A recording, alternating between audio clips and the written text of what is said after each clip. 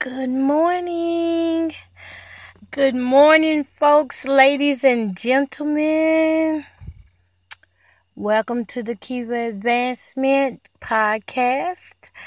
I am your host, Miss Coco Boughton, this morning, and it is 1:17 a.m., and we're broadcasting out of Candor, North Carolina, and it is 83 degrees with a gentle breeze.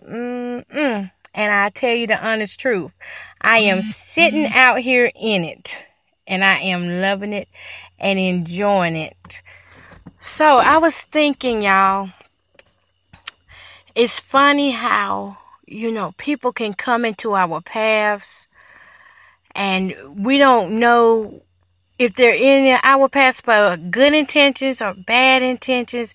We just don't know all the time. So we shouldn't be judgmental of why a person all of a sudden pops up, or why a person all of a sudden leaves out of our lives. This is just a part of life. And there are people that are assigned to help us get through our journey. This journey thing called life. I have came across so many people that I wish that I could have just said thank you to, and I didn't say thank you because at the time, I was just too full of myself and too full of the world. But I know better now, so when I meet people now, I'm like, thank you. If they did me justice, if they didn't do me justice, I still say thank you, because either they're a lesson or a blessing. And I try to look at everybody as a blessing. That's what I do. But what I'm really thinking about when I say crossing paths is yesterday I took my granddaughters to the movies. And we watched The Wizard of Oz. And I'm an adult now. And very, very into details now. More than I've ever been. I guess it's something about them 40s. Something about them 40s that are just, kind of make you pay more attention to your surroundings and the things that you take in and the people that are around you and stuff. So this is what happened. I'm watching the movie and I'm like, wow. When it gets to the end of The Wizard of Oz, we look at this as a child's movie. But this movie has so much of what's going on in real life. And I try to encourage people to encourage other people. Hey, look, if you're feeling up to it, go ahead and encourage somebody else. So what I noticed about The Wizard of Oz is that we had Dorothy, and she met the Tin Man. Well, she met the Scarecrow first, then the Tin Man and the Lion. And all of them had something that they wanted from the wizard. They all wanted something. Dorothy wanted to go home. The Scarecrow wanted a brain. The Tin Man, he wanted a heart. And the Lion, he wanted courage. So as she met each one of them gave something to her journey. They gave something to her journey to help her get to the place where she needed to be, which was her home. So when we meet people, we just never know what part they will play in our lives. The Scarecrow, he met her and he didn't have a brain, but yet he was one of the smartest one. He was the smartest one of all three of them. He didn't have a brain, but, he had logic. He didn't have a brain, but he helped her navigate through. He protected her. The Tin Man, he didn't have a heart, but that silly man was always crying. It seemed like that man cried through the whole movie. But the Tin Man, he had emotions, he had feelings, and he brought those to Dorothy, which allowed Dorothy to show her compassion for others. It allowed Dorothy to grow as she was going on. And then there was the Lion. He lacked courage. He lacked courage because he kept speaking down on himself. And, one of the funniest parts about it was when he pulled his own tail and he got scared of his own tail. And that's how we do sometimes, y'all. Sometimes we lack heart, we lack courage, and we lack just using our logic brain. We lack using our brain, and we just come off the top of our head with stuff and don't think.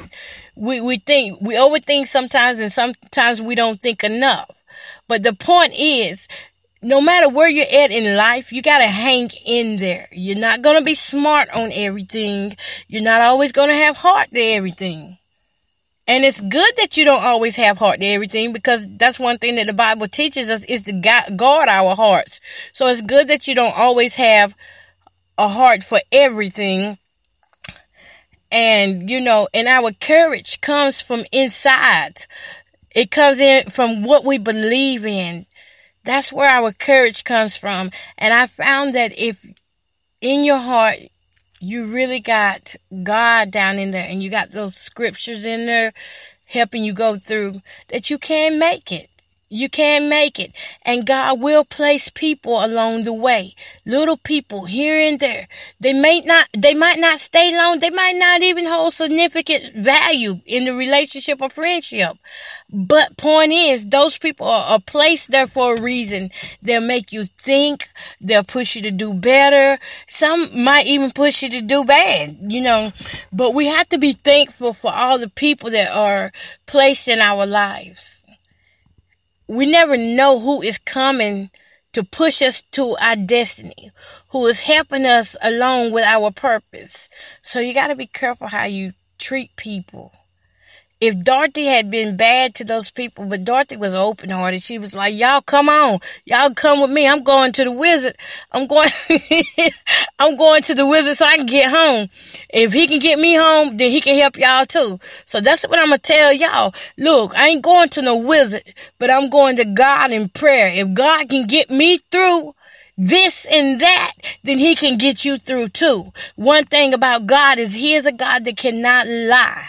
So he don't lie. So the people that he placed in your path, believe him. When he says there's some people I'm sending to help you, believe that your help is on the way.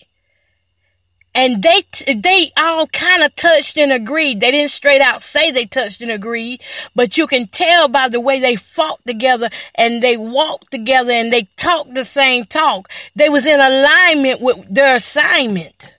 They was in alignment with what they needed from the wizard. So you have to get in line with what you need from God. God knows what you can handle. And I'm just all up excited about it, because it blessed me to realize that I can look back over my years.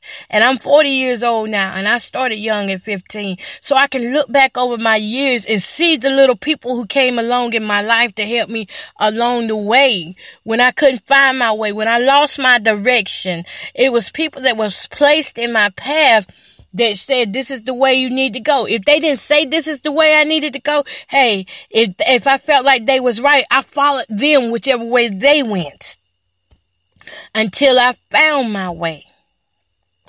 So I'm telling you, God is just awesome, and the things that he's doing for you, you have to really be thankful for it. The people that he's placing in your life, even down to little kids. A lot of times adults want to shut kids out. They want to shut kids out, and they don't want to hear what kids got to say. And as we were going down the road, my daughter said something and it kind of tickled me. I was talking about something, and I said, okay, now, Leah, I told my granddaughter, I said, you don't want to go back and repeat that now, because I was talking about something personal in my life. And her mama said, my daughter said, she said, stay in a child's place. Keep your ears to yourself. And then I started laughing. I said, wait a minute. Hold up. This child done taught me something. How can we sit there and tell children to close their ears when we're sitting right there beside them? They can't just close their ears. We're sitting right there beside them talking, so whether we tell them to close their ears or not, it's going to go in them, whatever we're saying. So those little people are there to push us too. They're there to keep us on our toes, because if we are saying the wrong things around them, then they're going to take that stuff in and go spreading it out somewhere, God knows where. But it just taught me a lesson to pay attention to the people that I'm also around, the people who are here to help me, because my granddaughters help me. My granddaughters help me. They are my life, my strength, and joy. I tell you, I just love those little girls, and there's 5 of them. So whenever we all get together, we have a ball. Those are my pushers. Those are my cheerleaders. Those are my encouragers, and those are the ones that pray for me. So, it's amazing that even God will put little people in your path to push you, but you got to be careful what you put out on them. We can't expect those children to have closed ears if they're sitting right beside us. Duh. But it was a blessed day at the movies, and The Wizard of Oz just woke me up to realize that although people don't look like us and don't act like us, they may be on the same path as us. God may have them on our path. So if we cross paths, and even if we don't stay long, get the best out of it. Make the best out of it. Don't overthink things, and certainly, don't assume that people are always out to get you. Not everybody is out to get you. Try the spirit by the spirit, right? That's it. You try people and see who they are. And when they show you, believe them. So that was awesome. That was awesome, though. So I just want to encourage somebody that, listen, God is going to put some people in your path. He is going to put some people in your path, and they may not all be good. But look, some do have some good parts about them. You take the good parts and work with it, and let God handle the rest. If you got some encouragers in your life, you be thankful to them. Do little small random acts of kindness. People don't even say thank you anymore. They'll hop in your car, you give them a ride. They don't even say thank you anymore. They'll ask you for something and you give it to them. They don't say thank you anymore. It comes back to getting back into mannerism. We have to have manners. We got to have manners. Men and women do not have manners no more. So therefore, we're raising children without manners. So whenever good people do come in our life, we don't appreciate them. Ain't that some junk? I mean, seriously, we have a whole generation of children without manners. Without manners. They're just running around here loose. Just butt naked. Loose. They don't have any manners. They don't say thank you, ma'am. Thank you, sir. None of that. And that's because the grown folks don't either. So we got to realize that we're putting people paths too. We're putting people's paths, and we have to be setting a good example for especially these kids. These kids out here, we have to set a good example for them. So not only are people put in our paths, but we are put in their paths as well. So when we do cross paths, be the best you can be. Have manners. Be thankful. Be grateful. The spirit of being grateful will cause you to move and do more random acts of kindness. It'll make you want to show more love to people. So you just do the best that you can. You don't have to be extra. You don't have to be bougie or anything like that. But have manners and respect the people that God places in your life. Sometimes we won't like it. Especially we have people who are bad about just speaking the truth on us. Ugh. I remember one season God placed a person in my life to speak nothing but truth to me.